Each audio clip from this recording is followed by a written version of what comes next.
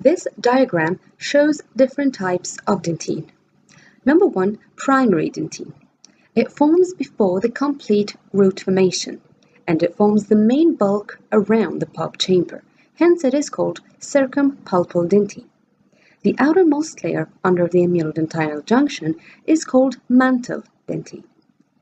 Number 2, secondary dentine.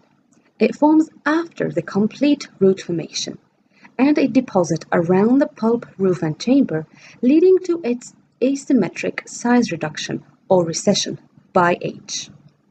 Number 3, tertiary dentine. It is also called reparative or sclerotic dentine.